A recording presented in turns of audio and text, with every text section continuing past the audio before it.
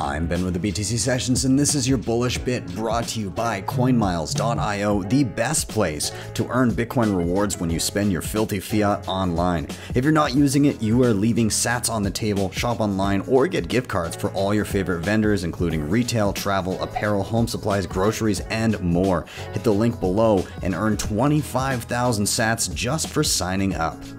I am bullish on taking risks, but not quite the same way. Not, messing around with customer funds or building Ponzi's or yield and all that stuff, but taking risk on a cultural and a creative level when it comes to talking about Bitcoin. So I had a moment, I had my little 15 minutes of fame last week after a solid year and a half of making like 60-second videos, half of them being like trying to orange pill people on 60 seconds, the other half just talking about economics. I post one and then all of a sudden it just blows up on Instagram. I got like 4 million views, and the whole video is just about me railing against who the left blames and who the right blames, and how really when we're all having our money stolen through inflation, that's something that maybe we could unify around. It's been a year of taking risks to try and figure out what connects with people. Like, I have taken an immense amount of creative risks and gone outside my comfort zone as a presenter, as somebody who covers certain topics, delving into things, trying to talk about things I don't really understand too well, and I'm just trying to learn, but doing that out in the open.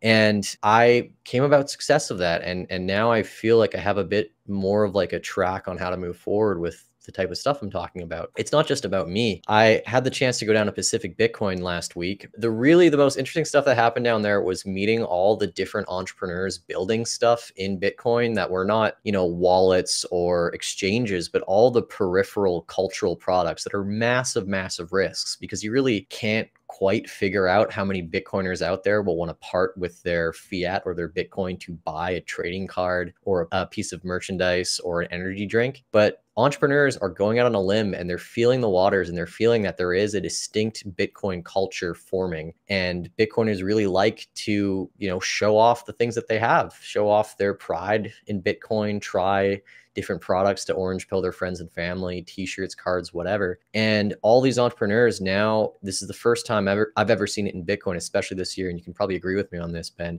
that all of these entrepreneurs have built atop this social and cultural layer of Bitcoin. And now we're seeing the fruits of the first type of non-selling Bitcoin products out there. So not wallets, not exchanges, again, not yield products or anything, but just cultural homages and references to Bitcoin. And they're finding real markets for them.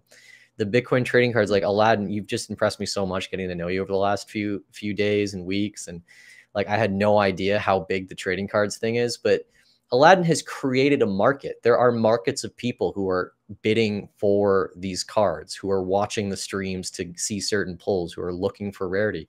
You've created a market from basically nothing, and you filled a demand that most of us had no idea was there. And I think there's so much more underneath this Bitcoin rock to uncover when it comes to that. Energy drinks, merchandise, other forms of collectibles. And it's all been in the middle of this terrible crab year on Bitcoin too, where it's just gone nowhere. I don't think, any of us have met a Bitcoiner that was minted in 23. I met one at the conference down there, but most of us are holdovers from 21, 22 or before. But we keep building these awesome apps and products for all of us to use within our own ecosystem. So I am bullish on the risk takers in this space trying new things. And